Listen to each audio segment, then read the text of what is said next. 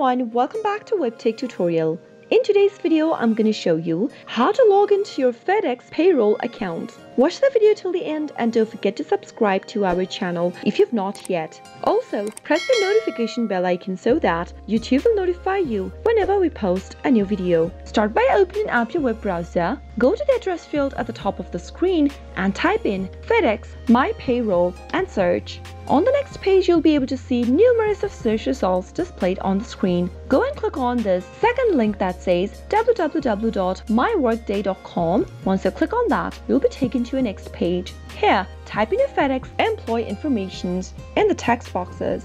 Type in your username first and then head over to the password field and type in your password. Make sure to type in the correct information while logging into your account. In case you've forgotten your username or your password, you can click on Need Help Signing In link and follow the instructions to look for it. After you are done typing in the correct information, click on the Sign In button in order to log into your FedEx Payroll account.